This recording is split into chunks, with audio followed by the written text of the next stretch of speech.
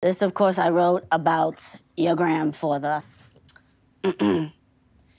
He pulled down his corduroys, his wrinkly dick with the marble on the tip, bounced down the stairs, and rolled straight into the delicate crack between the crack between my butt. Once it had arrived, it nestled and burrowed. Oh, I threw my hair back in a screech of delight. My hair was red at the time, and so long it dangled down to tickle my heels. "You're tickling me," I screamed. He said, "That's not me, that's you." I said, "How could it be me?" He said, "It's your hair, it's your long hair." I said, "My hair long enough to tickle my heels?" He said, "Yes, it is." I arched my back with delight. "Yes, it is," I screamed. "It's my own hair tickling my own feet." His marble dick went ping-pong between my butt cheeks as I arched in flavor and delight. It's beautiful. It's more beautiful than I remember, actually. You read a chapter. I came